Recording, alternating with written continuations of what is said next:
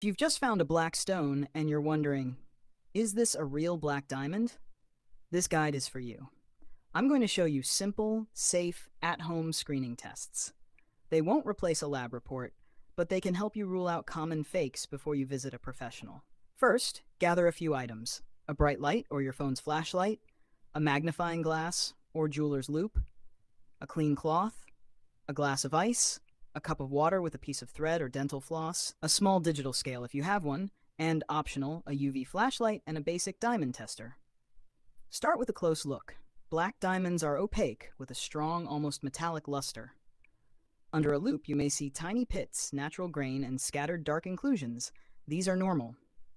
Be cautious if you notice mold lines or round bubbles. Those usually indicate glass or plastic. Do the fog test.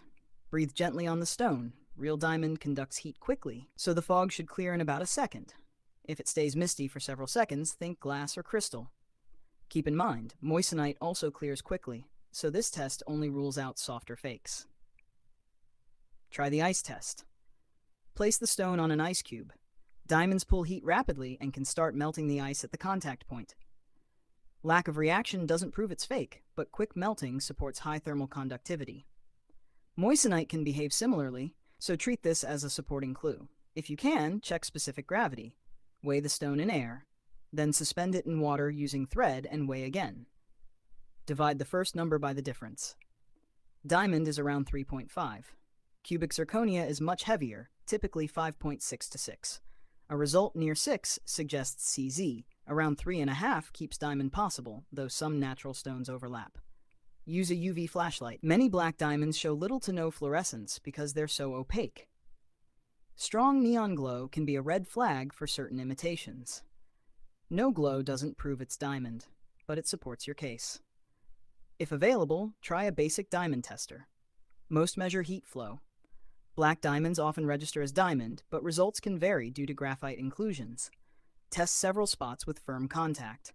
A consistent diamond reading is encouraging, especially combined with the other tests. Avoid scratch tests on glass or tile. You can damage surfaces, chip the stone, and still get misleading results. Also, skip any chemical or acid tests at home. If your stone clears fog quickly, feels right for its size, shows little UV reaction, and pings as diamond on a tester, take it to a certified gemologist for confirmation.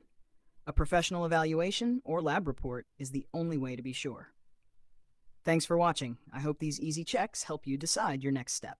If this was helpful, share it with someone who loves gemstones.